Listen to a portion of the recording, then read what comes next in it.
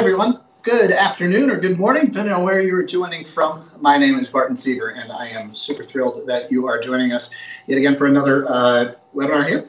Appreciate, first and foremost, the folks, my teammates at Rouxbe.com for hosting this and for you for joining through them. I also want to say thank you to my beloved ladyfish wife, who is behind the camera today as we are coming to you from home. So today we're going to be talking to you about whitefish, sort of the cod family, some of America's favorite species. We'll be talking about diversity of different products that are available to you, as well as a number of cooking techniques.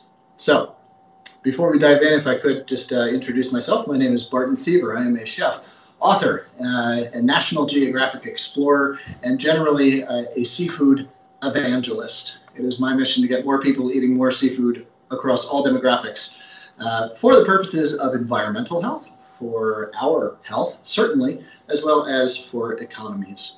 And I am joining you here with my wife, as I said, from the brave, jagged, ragged, delicious, clean coast of Maine, where, well, these shores were first settled as America under the banner of cod, so whitefish.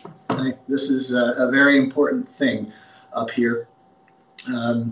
So my work has taken me all over the world. I'm very interested in sustainable food systems because, well, we eat to sustain our bodies, but we also, through eating, that is the most intimate of relationships that we have with our natural world. And so we should be paying attention, be mindful of the impacts that our choices make, both on our bodies as well as on the world, which is why I want to get people eating more seafood across all demographics. And here's why on that. So seafood, well, it comes from a generally neutral environment, a buoyant environment. You and I and pigs and chickens and cattle and everything else, well, we're fighting gravity and atmospheric pressure, and we spend a lot of energy to keep our blood warm, and we grow big bones and lots of connective tissue. And fish, well, no, they just kind of float, dude. Yeah, they're just kind of hanging out. So it's biologically just a very efficient form of growing protein, and seafood as part of a veg-forward or veg-centric diet is a really great way for us to achieve more sustainability in our food systems, but also especially with our own health. From a public health standpoint, from just what we eat in terms of nutrition, seafood is so incredibly important to our diets. And omega-3 rich those omega-3 fatty acids that seafood can be so rich in are just so important for our cardiovascular health, for our neural development, as well as for cognitive benefits throughout our lives. And, well, I work with a lot of really, really great close colleagues, first among them, the Seafood Nutrition Partnership. And I recommend that if you're interested in health at all, or just learning a little bit more about seafood, please visit them at seafoodnutrition.org. They've also got a really great campaign underway right now called #EatSeafoodAmerica. So if you're following any of the inspiration you get here today and you make any seafood dishes at home, you know what? Hey, post them on Instagram or Facebook and hashtag again, #EatSeafoodAmerica. Join the movement to inspire our neighbors and friends to, well, incorporate healthful seafood into our diets at home. And, well, hey, a healthy diet is one of the most essential things that we can do to keep ourselves safe. And that's always, and especially true these days. So with that, these webinars are kind of purposed with, well, helping people get a little bit more comfortable with cooking seafood at home. Around 70% plus of the seafood eaten in America is eaten outside of the home. So in restaurants or in food service, you know, I mean, this is the McDonald's fillet of fish. This is Red Lobster. This is your, you know, fancy roasted halibut at your independent local neighborhood restaurant. All of that together. That's where we eat seafood, is outside of the home. So in these days of the COVID pandemic and us sort of a return to the home kitchen, incorporating seafood is, well, it's something new for a lot of people. And so I'm thrilled that you're joining us today, whether as a complete amateur to cooking or a seafood expert just looking to hang out with friends. We appreciate you being here. So a little bit more about the assets that we have in order to help with that. So I am also an author. I've got a number of books that my wife designed and I've written. 2 If by Sea, American Seafood, and I've supplied a number of recipes coming out of this book for today's webinar. And American Seafood is, well, it's a guided history of the American seafood industry as told through a narrative and visual sketch of every single species landed in the United States. So if you're just interested in learning a little bit more about, well, where fish comes from, the cultures behind it, the history of our culinary, please check out those books. We always appreciate the support. And also our course online through Rouxbe, seafoodliteracy.com. And, well, hey, we're here for you. Anything we can do to help. So, diving into white fish, or the cod family. Well, there's a whole lot of different species in this category. And the way that I generally think about seafood, well, is in culinary categories. Because if I, even as a chef who's dedicated myself to this, to seafood as a career, I can't keep track of the 750 plus species that we land in the United States alone, or the 2,000 plus species that are available globally. That is really intimidating. It's really intimidating. So I don't think you need to know all of those. What you need to know is culinary categories.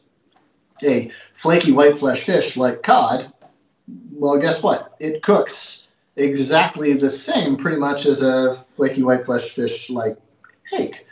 So when it comes to good fish cookery, the very best thing you can do is buy great quality fish. And diversity is one of the very most important things that you can do to ensure that. And here's why. If your recipe says cod and you walk into the store and you say, I need cod, and they say, well, the cod we have is a week and a half old, and well, that's it. And you say, well, okay, well, that's what I need, cod.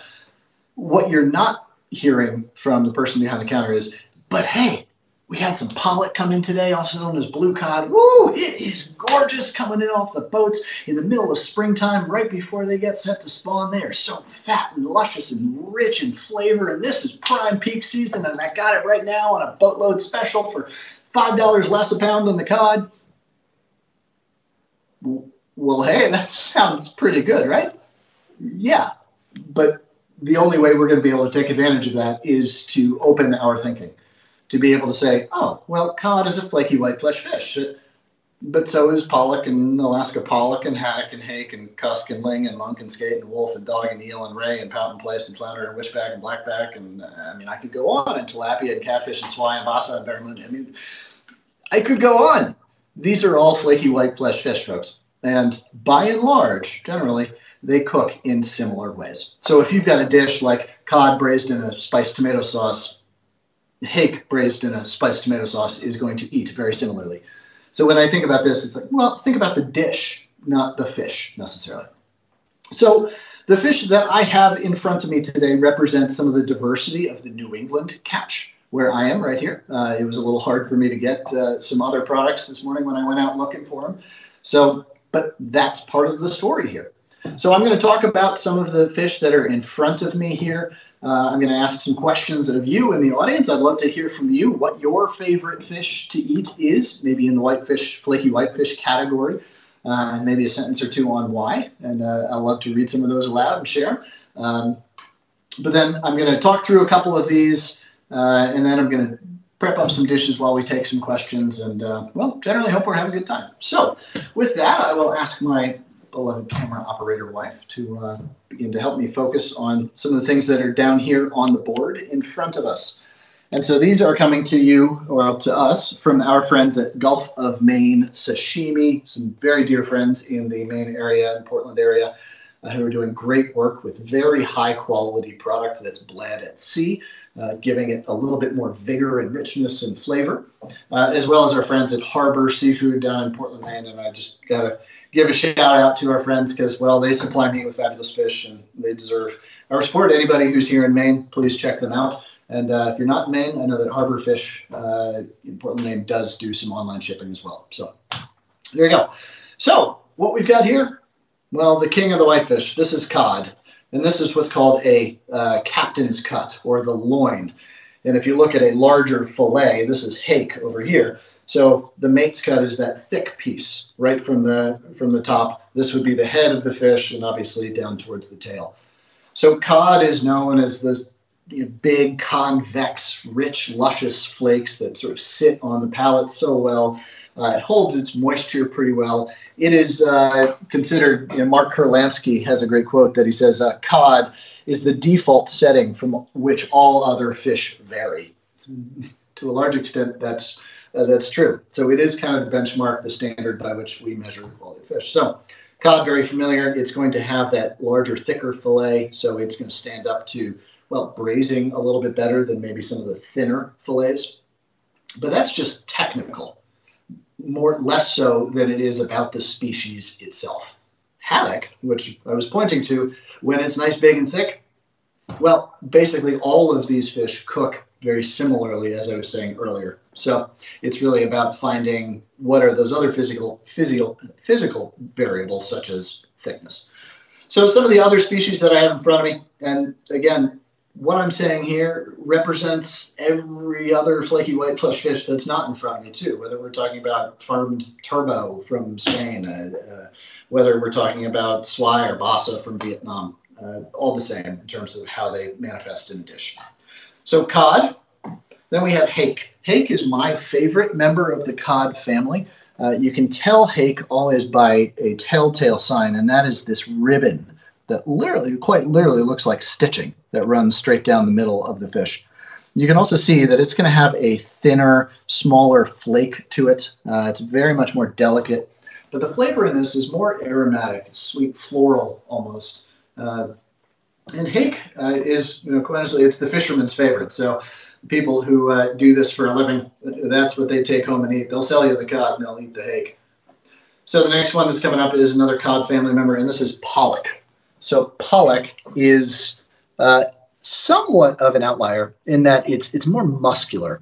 It's a little bit richer in flavor. You can even see in the coloration of it that it's going to have a little bit more intensity to flavor. But by intensity, what I mean to say is, well, deliciousness. It's not more delicious than cod is necessarily, but it's got flavor. It's on the plate. It has a presence and a personality and some real charisma. But it's also got, as I said, a little bit more vigor. The flesh is a little tenser. It's a little denser even. And so, well, it lends itself to all of the same dishes. However, it gives you a little more structural integrity, and it's a little easier to work with.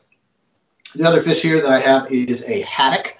These are two haddock fillets coming from a small fish, and this is a whole haddock over here, again, a small fish. They're absolutely gorgeous, gorgeous fish. And if cod is the fish of Massachusetts, then haddock is the fish of Maine in terms of just popularity. But they're both very large fisheries. Haddock, in fact, is larger than cod fishery right now in New England. But again, very much of an analog fish to all these other ones. It has a little bit more aroma to it. I think that cod, well, it smells a little, and very pleasantly so, like mashed potatoes, which is a wonderful trait to it. And haddock, well, it has a little bit more cucumber to it. It's a little sort of fresher tasting. Without diminishing the quality of the cod.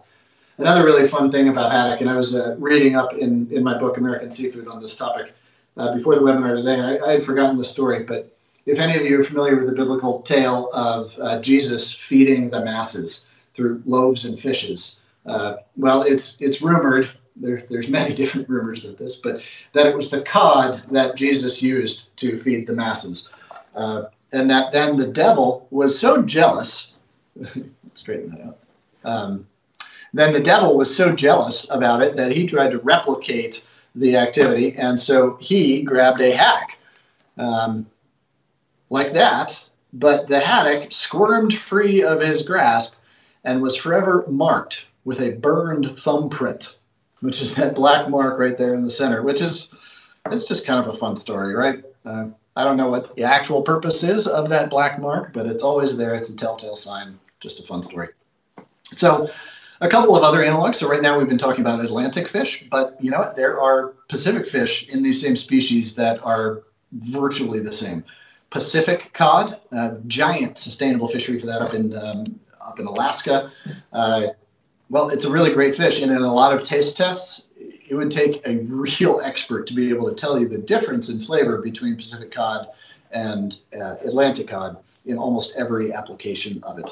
The only difference that I've ever really noticed is that there's a silver skin running underneath the cod, the Atlantic cod, on the bloodline tissue that's not always there in the Pacific cod. Other than that, there's really no reason to know the difference from them as long as you know what you're buying and are being sold the truth. Another fish that I don't have any in front of me today, but is an Alaska pollock. And this is the world's largest single species fishery. It's a dense, meaty, white flesh fish. It's very lean. It's packed with nutrients and proteins. It's really just a fabulous, it is a nutrition asset of America that we have this fishery within our waters. And that's the fish you might never have heard of, but you've loved for many years, very likely. It is the fish behind the McDonald's filet of fish. It is on restaurant menus everywhere. It is in over 1,000 different products. Alaska pollock is what imitation crab meat is made out of, which is, I gotta admit, I love that stuff. So it's a really great quality fish, and there's been a market push of late to get more of it sort of in recognizable form to the market so that it's being sold as a fillet, as a raw ingredient, rather than breaded or incorporated. So look for that one as well. Pacific rockfish is another really great one. It's a multi-species, end up being called Pacific rockfish, over 70 species, in fact, but under that one name is a really meaty, dense fish. It eats a lot like pollock in that way, a nice toothsome bite to it. And then, of course, as part of the flaky white flesh category are the flatfish. So flounder, sole, dab, plaice, and the far larger halibut. This in front of me right here, this is a yellowtail flounder, one of New England's specialties. But these cook very much similar. They have a slightly different fillet form because, well, the fish is a different form. And another little fun story, and then we're going to dive into some cooking over here, is, well, flatfish, they're pretty weird, right? They're colored on one side, they're white on the other. The reason for that is that if you're looking down on them on the sea floor as a predator, well, they're camouflaged in. You see, you can't see them from the top. And if you're looking up at them towards the top of the water, you can't see them because they blend in. So it's their camouflage. But what's really fun is that these guys all started life swimming like a normal fish, upright. And then at some point, well, their eye began to migrate towards the other side of their head and they flattened out. So if you thought puberty was hard or that high school was difficult, imagine what this guy had to go through. His eye moved to the other side of his head and they flattened out. So anyway, I have a lot of sympathy for, my wife is laughing at me. I have a lot of sympathy for flatfish. You good, honey? Yeah. Okay. So Patrick is my colleague at Rouxbe who's operating the controls here, and he might be able to read into my ear some of your favorites here. And I'm also going to click over to see if anybody's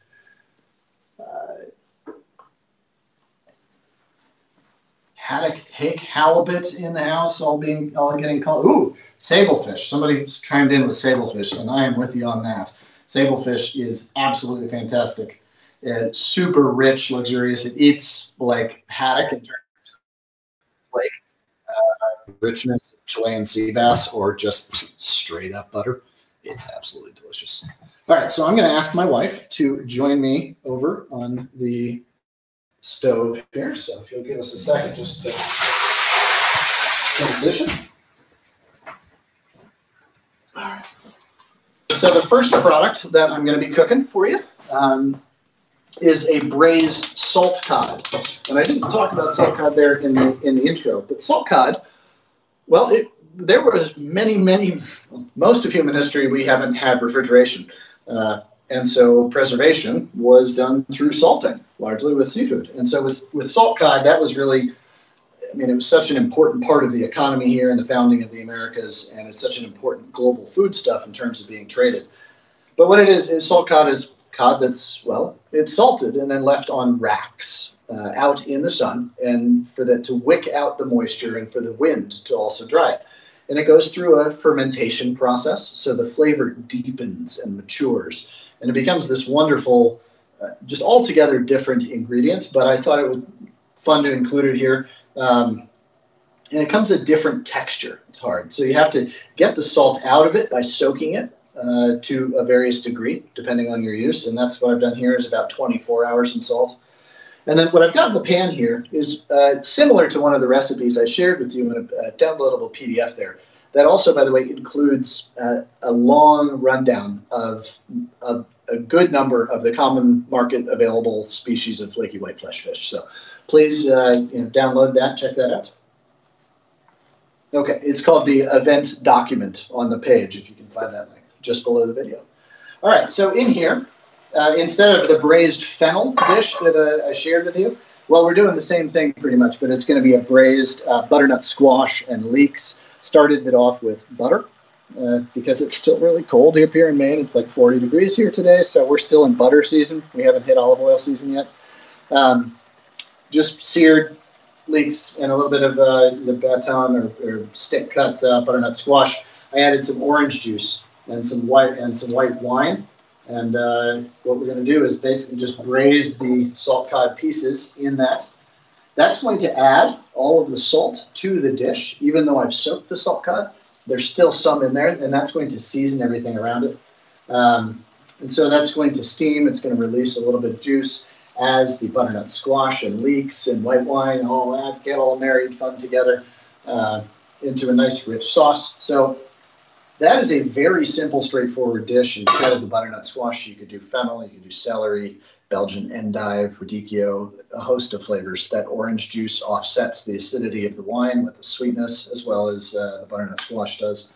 So you could do that with halibut. You could do it with cod. You could do it with any of the fish species that we've been talking about. So another dish here that I have is, this is going to be a deep poached fish.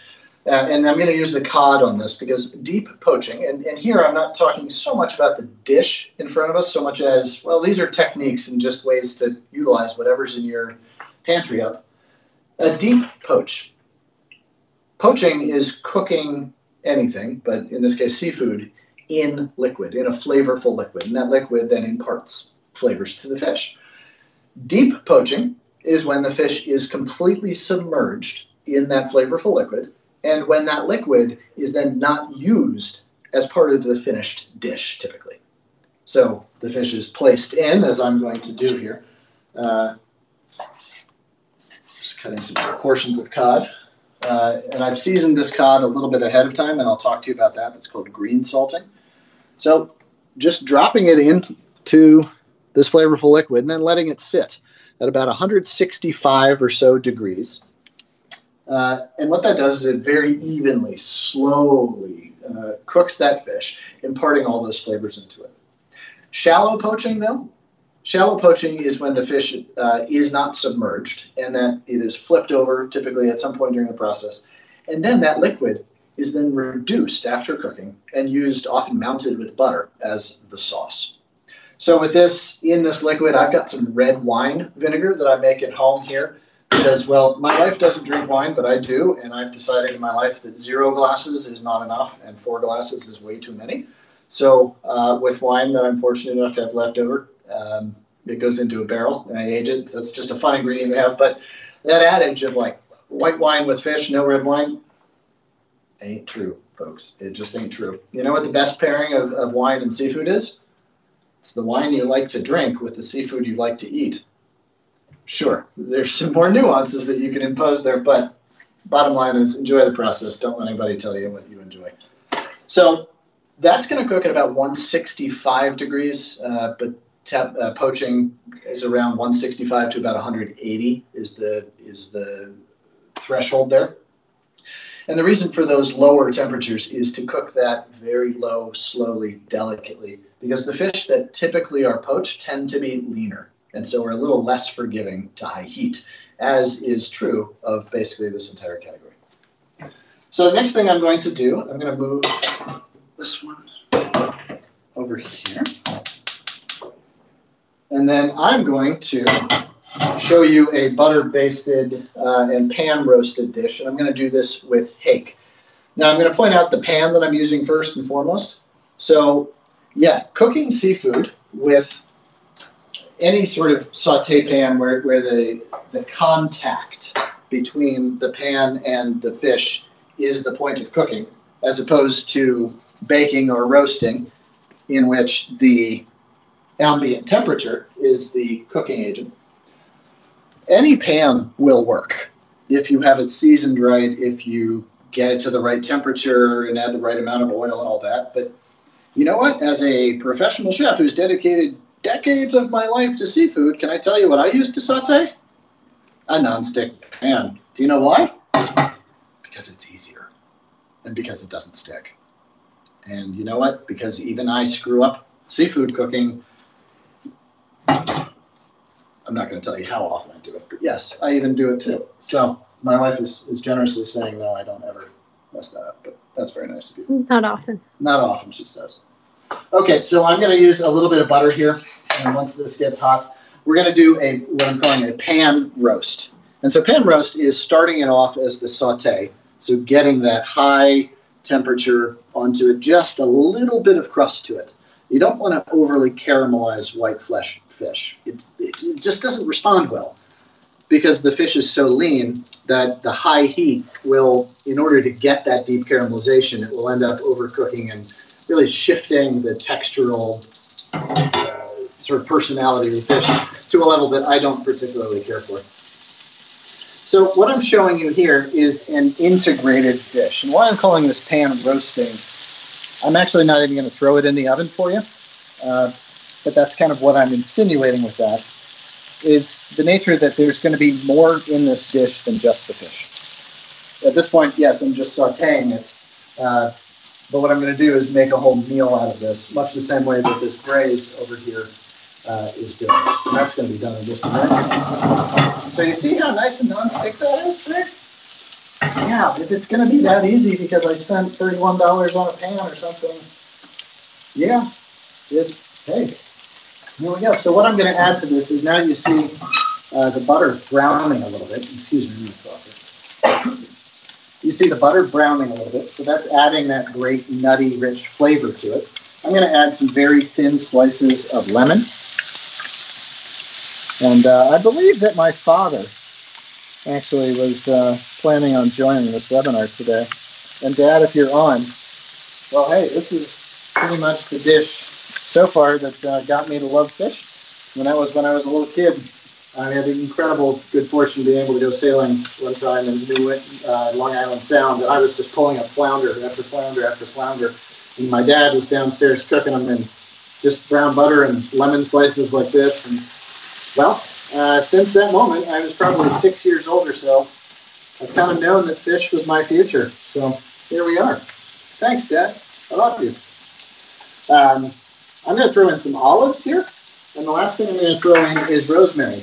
It's an herb not often associated with seafood because of its strength, the potency of it. You know, that's precisely illustrating one of the more interesting aspects of flaky whitefish, is that despite the lower intensity of flavor as opposed to something like a bluefish, well, the whitefish stand up to those big flavors like red wine and rosemary really pretty well. Somewhat of a pairing of opposites in that way. So what I'm going to do is flip those, and you can see that's about all of the crust that I want, and a lot of this darkness here that quite honestly is a little bit darker than I would typically go. A lot of that is the brown butter solids is helping you get that color. And you can begin to see the incredible delicacy of the texture of hake, which is what's here. So I've turned the heat down a little bit, and what I'm going to do is just let the pan continue to cook that all the way through. It's going to flavor, all the other ingredients are going to flavor the butter, the whole thing just simmering through, and just low and slow, and that'll be the last dish that we plate up here. So next thing, I want to finish this dish here, and then we'll start taking some questions as we finish out. But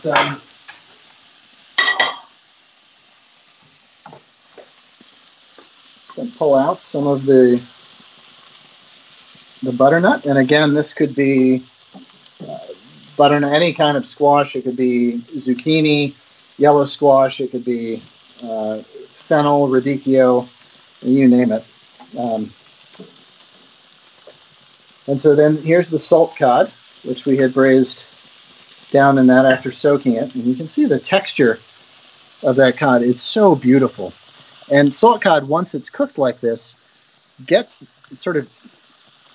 that texture back, that long convex flake, and just that wonderful meaty, rich texture to it. So it's just a really nice way to utilize fish, and you can make it at home. It doesn't need months. You can just salt it ahead of time for maybe even a day, 2 days, and that will really help set that texture. And that's what I was talking about a little bit earlier when I mentioned green salting. And simply put, that seasoning fish, well, a couple, at least a couple of minutes, but up to a couple of days even before using. What that does, the salt absorbs in. And, well, it strengthens, it tenses the texture of the white fish, giving you a little bit more structural integrity, but also maturing that flavor a little bit. So the last thing I would do with this, and I'm not going to do it on screen here, but I would take this braising liquid and reduce that. If I was serving all of these pieces, I would reduce that down to a thick syrup. Maybe toss in some tarragon or something like that, and then mount it with butter. And that becomes this rich, reduced, just awesomeness of sauce. And yeah, so that's the first dish. That's salt cod. You can do that with anything, halibut, anything thicker like that will give you some time to cook with it. So the next dish that we've got is this hake, which might actually need a few more minutes here. So we're going to go to the poached cod. And so with this dish, what I like about poaching is that it's so light, it's delicate, it's easy. You can do this ahead of time even, and then cool it down in the liquid, serve it the next day. It's a really simple, straightforward, and very elegant dish. And how I like to serve this is with a salad. And so what I've got here is thin shaved fennel. I'm shaving some apple over this, and I'm being very careful with the mandolin here because it's the most dangerous item in any kitchen. So I'm just going to add a little bit of oil here and a little bit of vinegar in mine. And this is just to dress, and this is shaved fennel, herbs. My favorite put in there is mint. We've got some scallions. Basically anything you can get your hands on goes in there. And what's great about this is that it's a nice, bright, crunchy alternative to this very softly textured fish. So pulling this out of the liquid, just pull off any solids that you've got in there, or pieces of leek. I'll put the warm fish right on top there. And then what I've got here, and just giving you a recipe for this is a green goddess dressing, classic Americana cuisine. One of my very favorites. Basically mayonnaise pureed with tarragon, parsley, watercress, yummy things, and a whole lot of anchovies. My very favorite ingredient. So with that, it's this wonderful way to add a component of richness to a very otherwise light, bright dish. And you can see the texture of that cod. It picks up a little bit of sort of the aroma and the color of the wine vinegar in there. But that gentleness of that heating method and leaves the fish so moist and so tender. And yeah, so for anybody that's afraid of overcooking your fish, use these low heat, low intensive methods. And that's what's going to yield you consistent fish each and every time, and fish that you can be confident in cooking. All right, so I'm plating up the very last one here, and this is the hake. I turned off the heat. I'll put that rosemary right on. It somewhat singes and chars up and just adds a wonderful bit of flavor. So I'd serve this with potatoes or something else where the bright acidity of the lemon and the caramelization of it, the crispness of the rosemary, the punctuation of the olives. And you can see, again, in that cooking method, you see how much moisture is still on this fillet. And that was sauté. I wasn't really even paying attention to it. I was paying attention to you the whole time. So it's an easy, straightforward way of cooking. So, all right. So that's it for the demos, and now it's, I think, time to take some questions. So I'm going to shift over here to the computer and say thanks so very much for operating the camera over there today.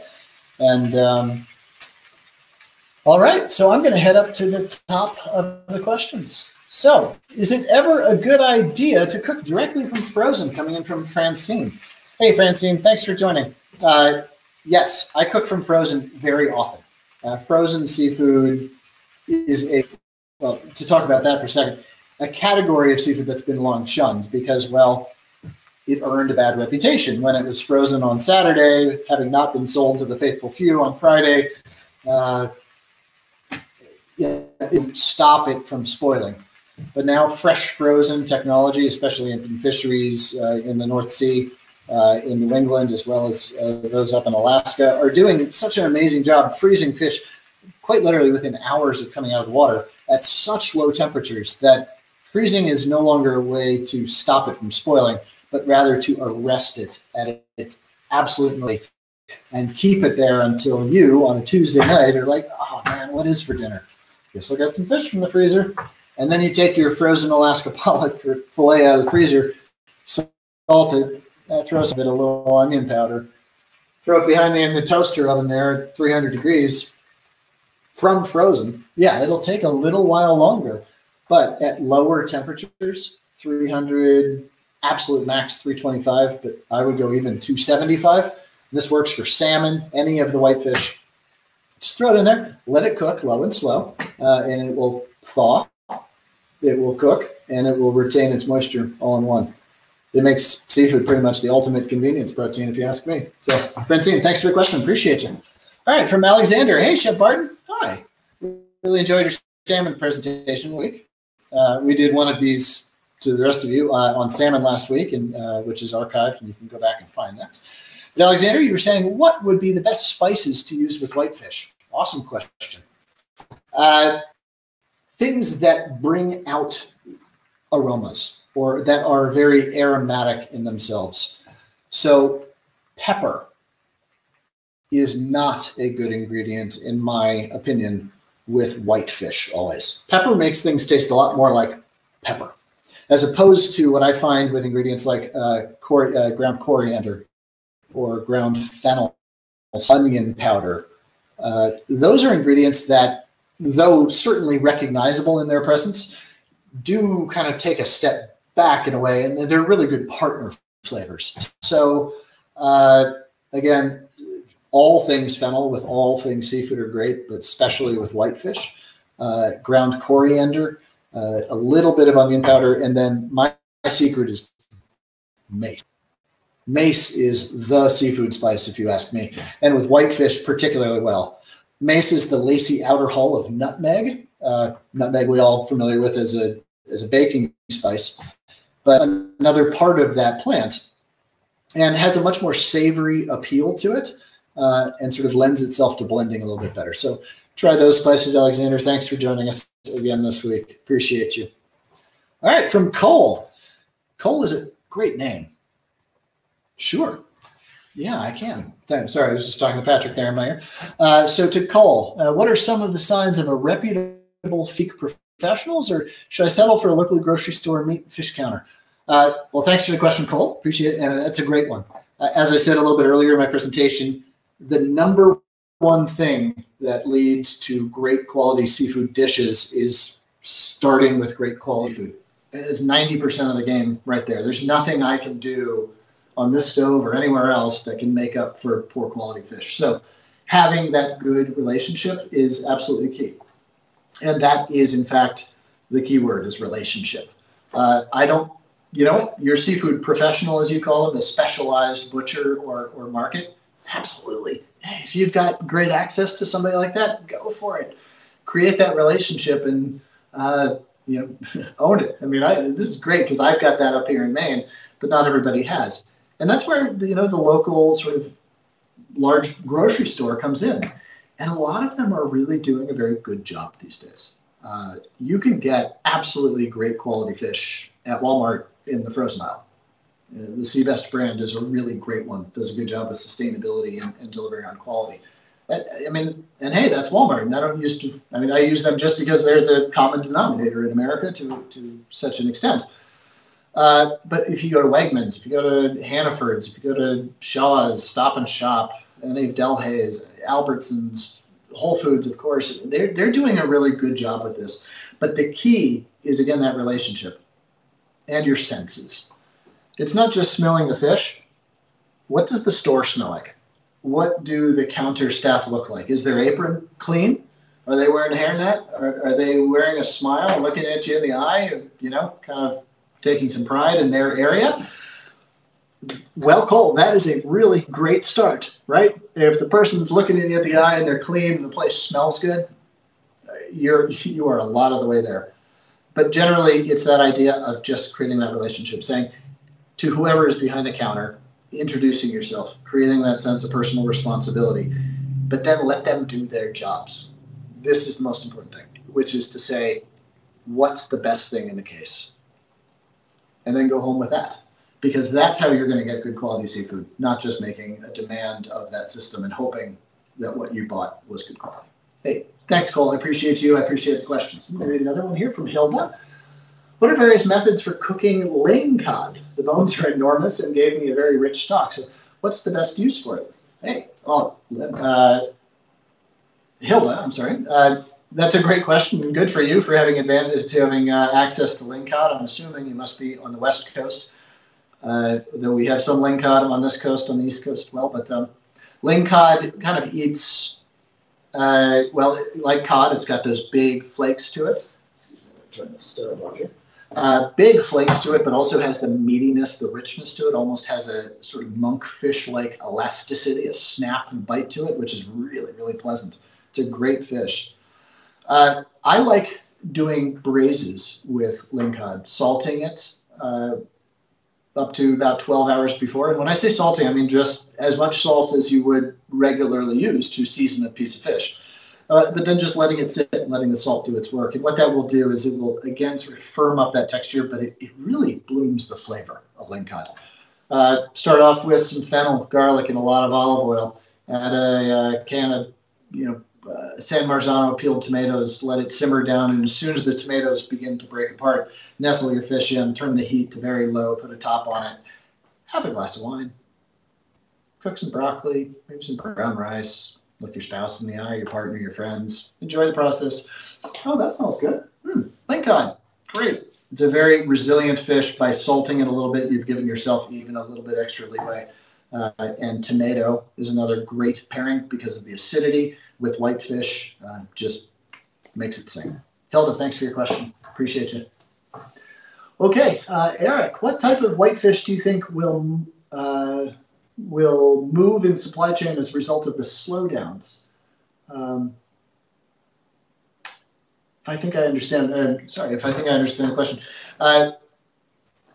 Which one would be more available? Well, you're going to start to see some of the frozen seafood is going to be a big part of the future.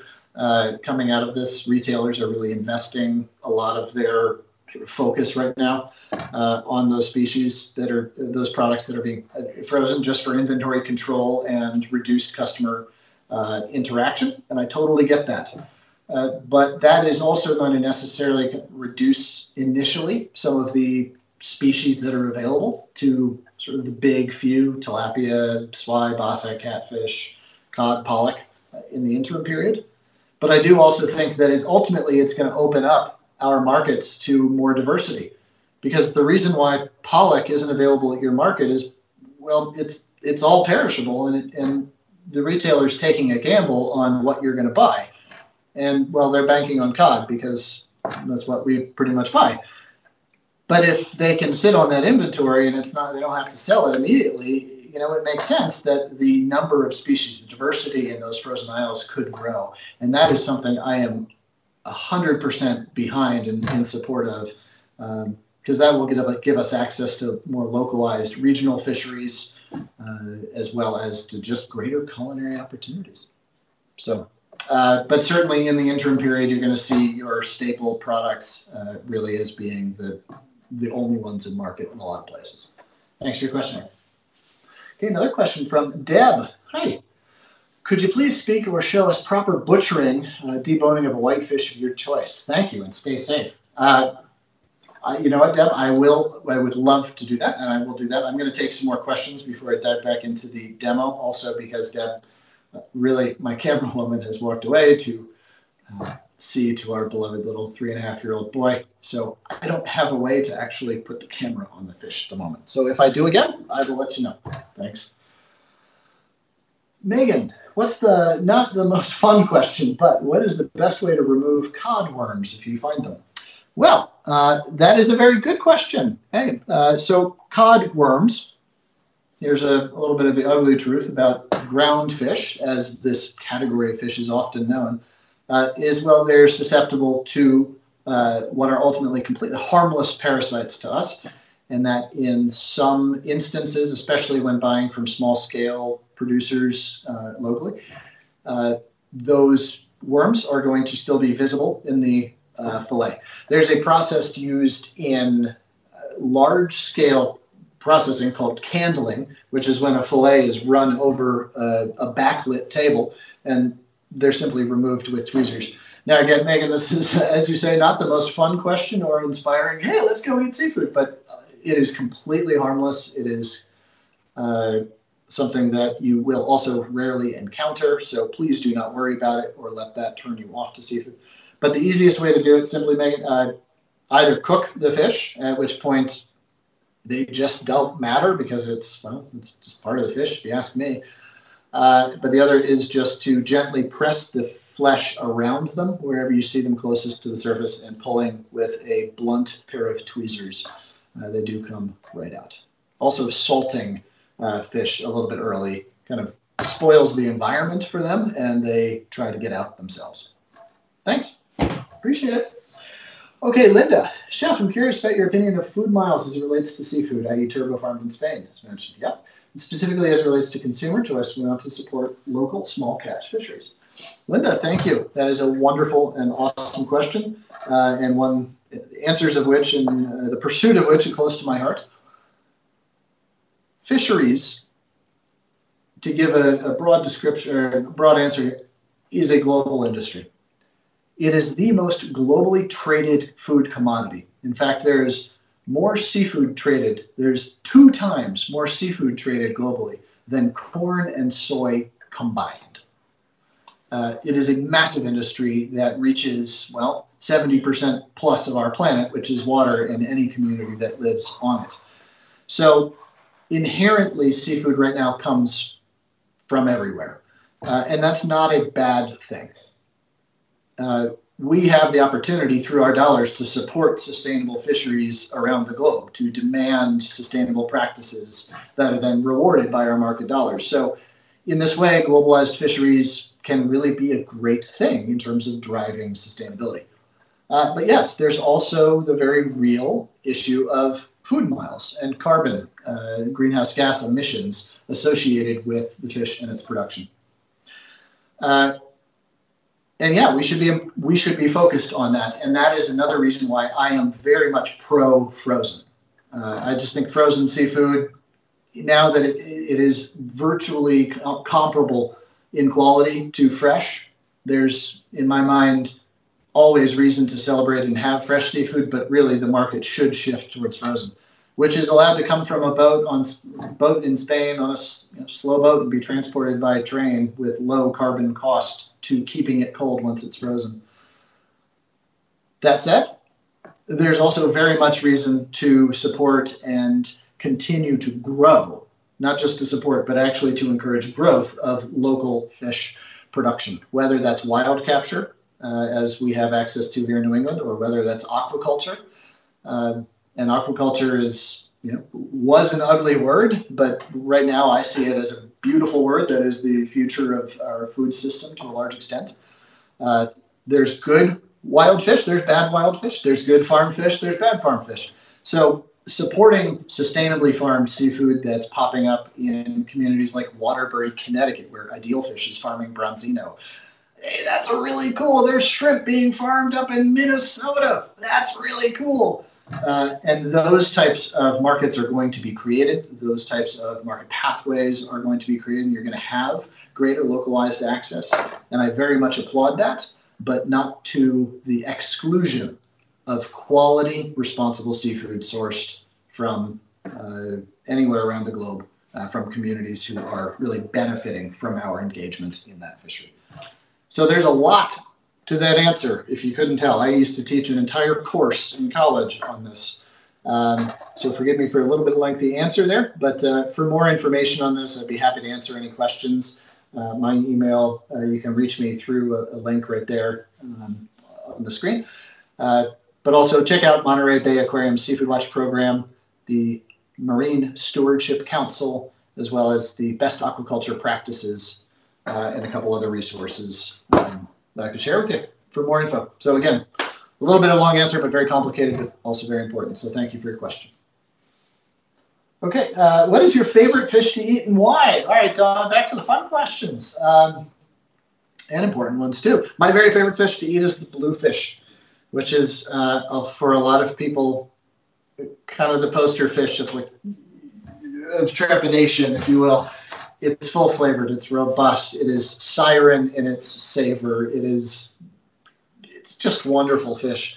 And when caught fresh and served forth, it's just the very best. It has so much beautiful sort of floral and beguiling aroma to it, so much presence on the plate in terms of just an interesting grayish color, which is really quite attractive, and a beautiful moist flake, and it just steams, emitting this wonderful aroma and oozing fat onto the plate. I mean, it's such a good eating experience. It's so good.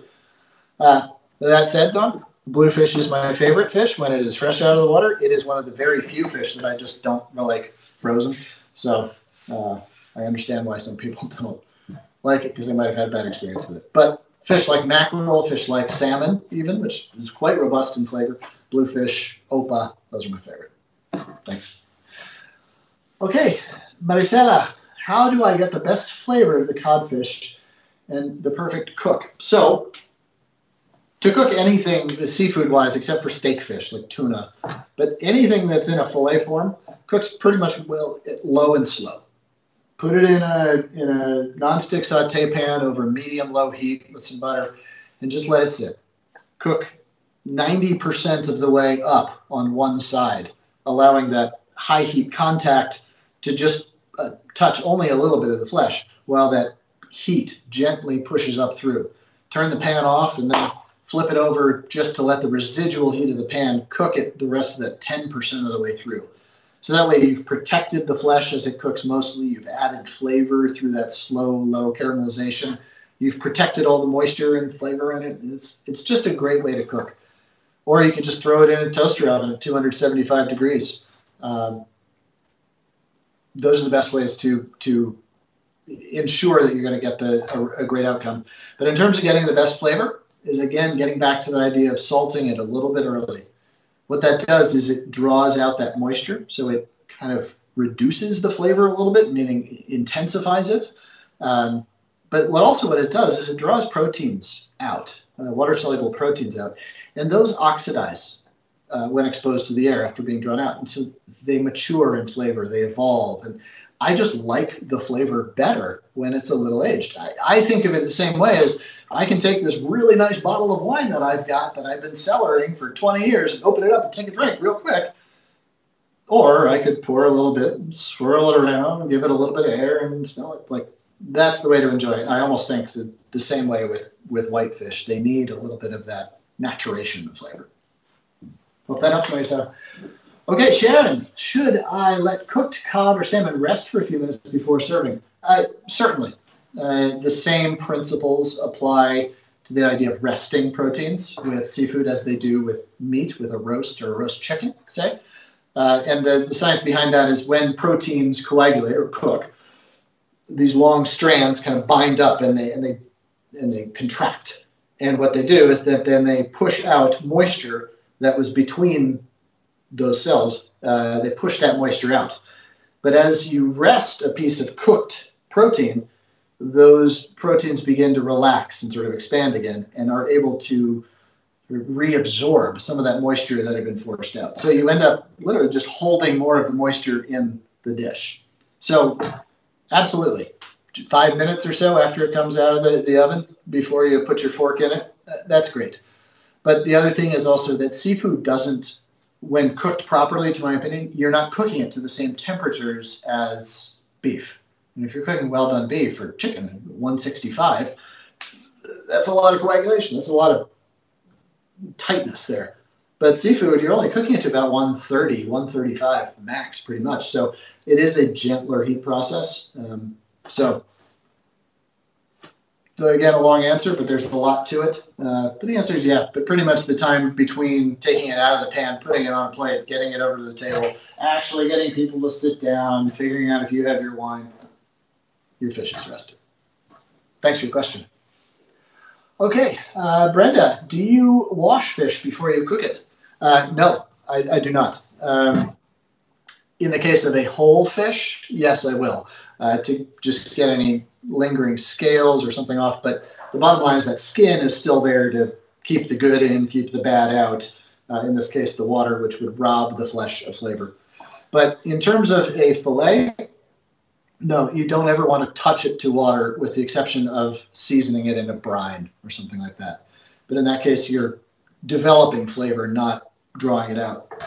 Water just robs the fish of personality. Plus, if you're trying to saute something, you want it to be as dry as possible. Or if you're trying to grill something, because when I put this fillet in the pan, the first thing that needs to happen for it to cook as well as those proteins to coagulate. But if what's standing between the heat and those proteins is a layer of water, well, I have to cook off all that water first until you're creating steam, and you're actually kind of working against the principles of what you're hoping to achieve with the saute or the non-stick on the grill. So the drier the flesh, the better it's going to be, and you keep all that flavor in. Thanks. Excuse me there. Jennifer. Hi, Chef Barton. Oh, hi, Jennifer. Nice to be on with you. I find these fish presentations so informative. Well, thank you. Do you grill whitefish at all, or do you avoid doing so because it flakes and can fall through the grates? That is a great question, and one that kind of goes back to, well, many of the things we've spoken of, including that green salting. I'll get to that in a second. Whitefish doesn't necessarily take smoke well. Other fish do. Fish that are rich, salmon, bluefish, mackerel, herring, all of those, oh man, they take to smoke so very well. But with some preparations with whitefish, the smoke can end up making it taste a little tinny, a little metallic, not in a super unpleasant way, but just not in a, it's not the best outfit for it tonight, you know, kind of thing. But some species like cod and haddock particularly, oh my God, they're so good smoked. And just that hint, that rustic, seductive, sexy smoke that comes off the grill and a little bit of char from the juices dripping down. Jennifer, can you tell I'm ready to be outside in Maine? It's still 40 degrees and I want to be grilling. So in those cases, yes, I would say haddock, cod are good for grilling, but you have to be very careful. I would suggest pre-salting them, again, to sort of constrict it and to give it a little more structural integrity. And then the other thing I would recommend is indirect grilling. So indirect grilling is when, if you'll allow me here, the grill grate, and you have your fire on one side. So over here, and you have all your coals or your burners turned on over here and not over here. Set the fish down on the grate directly over the hottest side, directly over that fire. Immediately cover the grill to capture that heat to create a very flavorful, ambient cooking environment. And then after just a couple of minutes, which is enough to just get a couple of grill marks on there, just to get a little bit of that flavor, please do not make the error of thinking that you need crosshatch grill marks.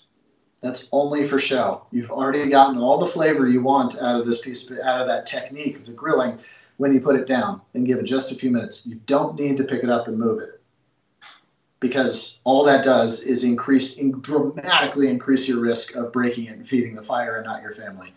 I don't even touch the fish at this point. I put it down, and here's what I do. Once I got my couple minutes, I take the top off, I pick up the whole grill grate, turn it around, and put it back down, and cover the grill again. So now we've got this gentle undulation of heat that's cooking flavorfully, slowly. That's where air control comes into play. Manage the fire. Or if you're using a gas grill, you set it down on a burner that's set to high with a burner that's set to low next to it. And then once you get enough char over here, you turn this one to low and you turn this one to high, and you cover the grill. And the same thing, you're creating this oven convection-like effect. So that's how to cook whitefish on the grill and a couple of species that take well. Thanks. All right, Will, I'd love to hear something about court bouillon poaching. Thank you. All right, Will. So court bouillon poaching. Court bouillon is a French term for it basically means poaching broth. And doesn't specify, to my knowledge at least, a specific recipe so much as a construction. So it's mostly water, and then oftentimes an acidity. So white wine, red wine, vinegars, lemon juice, depending on whatever flavors you're going to impart. Because anything you put in this liquid becomes the conduit of those flavors into the fish. And so that's why the court bouillon has its own sort of recipe or construction idea. And that's exactly what I had done with the cod over here. I had made a court bouillon of water, red wine, a good amount of red wine vinegar, some orange peel, and some leek greens, and some allspice. Just a fun sort of dark and broody selection of flavors, all sort of punctuated with the floral aroma of the orange. You can play around with it anything you want to, and that can cross cuisines, whether you're looking to do something, I don't know, Sicilian-inspired or Spanish-inspired or Southeast Asian, even though some of that method might not be inherent to that cuisine. The incorporation of ingredients indicative too is a world of opportunity. So that's why I really like poaching. Low impact, low risk, because you're cooking it so low and slow. Thanks. All right, Sebastian, I know we're coming up on time here. We're just past 3 o'clock. So I would like to say to all of you who do have to jump off, thank you so very much for joining us here today. I'll take a number more questions and stick around with you.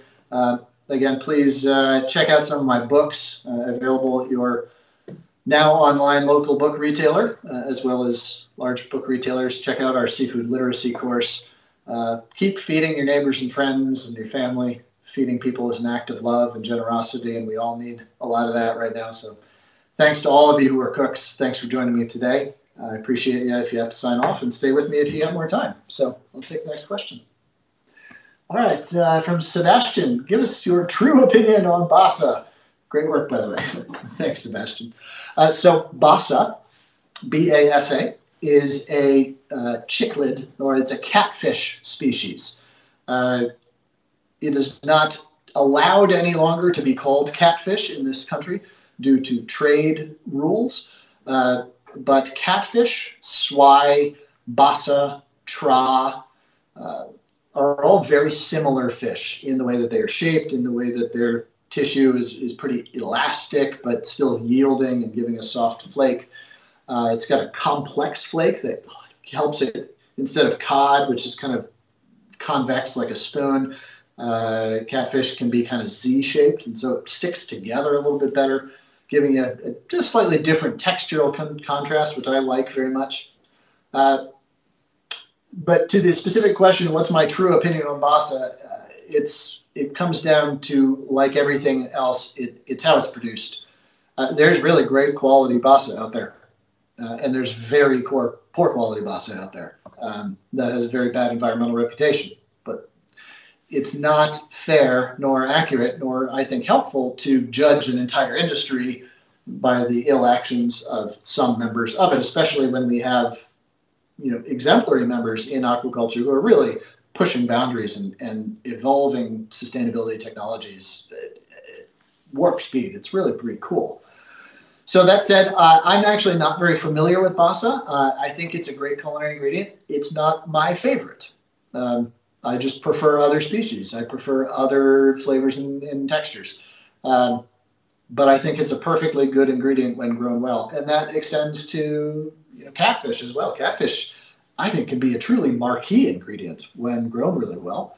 But then tilapia, other species like that, it really depends on the producer. So again, getting back to the question earlier about how to buy fish well, introduce yourself to the people behind the counter if you can. Find a source that you trust, and just post them the question. Thanks. Shannon, you mentioned earlier that we aren't in olive oil season yet. It's still butter season. Please elaborate, as I would love to know best oils and fats to cook seafood. Shannon, I thought I was going to get called out on that when I said that, heard myself say it. So thank you for that. It's actually a fun talking point. I just anecdotally delineate between butter and olive oil season just by the weather. Do I feel like something, do I feel like a rich puree soup, with a little bit of cream garnish to it, or do I feel like gazpacho is a better sort of analogy of comfort foods to warm weather foods? But with whitefish as a category are universally great friends with butter. Butter is great with just about every seafood in terms of the lactic acid, to the richness of the fish, to the aroma of butter, that milky dairiness, to the actual fat and richness of it. It's just a good companion. Olive oil, of course, is an incredible companion to many, many fish. However, I think that both with butter and with olive oil, there are some fish that are just perfect when paired with butter, or just perfect when paired with olive oil. And those are few and far between. But like flounder, I think flounder is really a butter fish, more so than an olive oil fish. I think it's just flattered better. But in terms of the best oils to cook with, that's my argument for butter versus olive oil. But other oils or fats to cook with, I have some pistachio or almond oil or something like that around most of the time. I'm very fortunate for that. I use a little bit of that drizzled on as a finishing. So I might use just a couple of drops of vegetable oil to saute something, or just to put underneath it before roasting it, and then use this garnish oil over the top. Any nut oil is going to be great, in adding flavor and richness, and also giving it almost a regional sort of cuisine-specific appeal. I'm looking around the other oils that I have. That's about what I use. And I use olive oil for just about everything. In terms of sauteing, most of the sauteing that I do, as I did with that dish earlier with the hake, everything in the pan ends up being part of what's on the plate. So in that way, I just use olive oil. I also don't use enough high heat to break down the olive oil, which is why they say don't saute with it. But I don't use heat that high very often. So again, sort of a little bit of a wandering answer there, but you're talking about one of the four true elements of cuisine, which is fat. So there's a lot to discuss, but thanks for your question. All right, I'll take just a couple more here because I feel my toddler running around upstairs and I'm going to go do some dad duty. But from Ingela, could you give some estimates for how long to cook cod? What thickness of cod require what kind, and usually cook them in the oven? Thank you. Well, so I would urge you to turn down your oven. So 300 degrees is perfect for cod. And at 300 degrees, I would say about 12 minutes per inch of thickness. Anything less than that, I would start checking it after 8 minutes. But the way to tell a fish is done is that if you can flake it with just a little bit of pressure from a finger and it flakes apart, it is done. No matter what it looks like, it is done. Raw fish doesn't flake under pressure. It can rip, but it won't flake. So that's an easy way to tell it's done. And even if you're just in the toaster oven and you got a fork and you just, oh, it's done. Great. But again, I'm getting a little conversational and anecdotal, but that's how I do it in my house. But 8 to 12 minutes. There you go. Thanks. All right, Amy, what about Great Lake species? Amy, that's a great question. Our oceans, lakes, and rivers all provide us with seafood, in the Great Lakes, a lot of great quality stuff. I got to say that I am not terribly familiar with a lot of the species up there. I certainly know perch and walleye and bluegill and crappie and other ones, and pike, and there's such a range of delicious flavors. A lot of them are pan fish, so cook kind of more like snapper would in terms of the way we think of the fillet in the pan. A lot of them are very thin, but I do find that lake fish or freshwater fish universally is very much best served with butter rather than olive oil. Olive oil can end up bringing out somewhat of a grassiness in the fish, and that's totally normal. It's just an affectation of the water in which they grow, and how their physiology works, which I could completely dork out on, but I won't. So I would recommend any Great Lakes fish that's safe to eat via local guidelines, because freshwater fish can absorb some toxicity, especially in the recreational fish. So I don't mean to scare you away from them by any means, but just it's worth checking. Yeah, cook them with butter. Cook them with the skin on too, because they tend to be a little bit leaner. So the skin will help retain the moisture as well as protect the flesh and the structural integrity. And then if you choose to, just peel it right off when you're done. Thanks. Okay, this will be my last question. And I'll go back to English. I'll take two more here. I like that one. Do I understand you right that if a recipe calls for cod, I could exchange it with a flatfish? Aren't they quite different in texture and taste? Thank you. They can be quite different in texture and taste, but they're also similar enough that they are capable. You are capable of just replacing them. So let's just do a demo here. So here's the cod in your recipe. That's a piece of cod. It's about an inch thick, and that's what your recipe calls for. But I do have this yellowtail flounder over here, which I will quickly fillet up to just show what the strategy is on the fish. So, and I know you can't necessarily see this, so my apologies if that.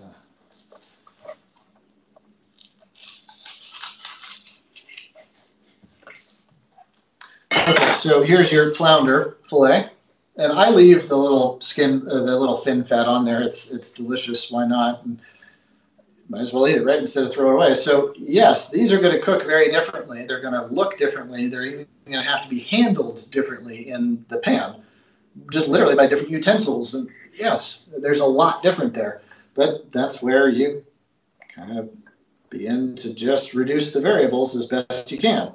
So you just roll that up, and now you've got similar thickness. Now I know that I'm not giving you anything revolutionary, and I don't mean to be so simple in the answer, but I guess what I'm getting at is these two fish are different. You're absolutely right, but they are similar enough that if you look at what are the true variables in the physicality of the cooking and try to reduce them to your best ability, then they end up being similar enough that you're going to end up with successful and delicious results in whatever your recipe is. Thanks. All right, last question here from Kelly. I was told to soak fish in milk to remove any quote-unquote fishy taste. Is this wrong? That is a very old New England thing. It's a tradition that is still alive in many ways. I know carp is common, and catfish are commonly soaked in milk to draw out that what it is that lactic acid can draw out any muddy flavors, typically in freshwater fish. And so that's what I understand why it was used in freshwater.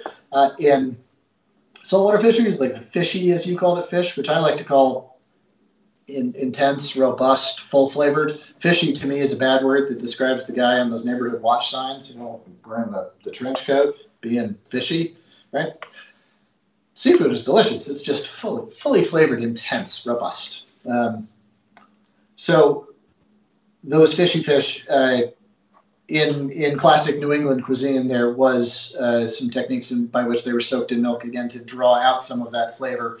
But I think what that was based on more is that back when those recipes were very common and appearing in culinary texts, refrigeration was not always as widespread, and travel and market pathways, supply chain were not as sophisticated. So I think the fish was generally a little bit older, and the milk was a way to mask it rather than to rectify it. So bottom line is, these days, if you need to soak your fish in milk to make up for its quality, I would suggest buying better quality fish. So, and that was with all due respect to traditional recipes that call for that as part of the culture of that dish. So anyway, so thank you all so very much. I know we still have a lot of questions, and I'm sorry to leave you here, but please join us every Thursday at this time. We're doing webinars on different species, and as always, ask me anything. We also do some just office hours with Rouxbe in general. You can ask me about artichokes or unicorn steaks or tilapia, whatever you want. So please keep a lookout in your email and social media for that. Follow me on social media at Barton Seaver. Again, please check out some of our books online as well as our seafood course. But ultimately, keep feeding each other, keep loving each other, keep washing your hands, and stay safe. Take care.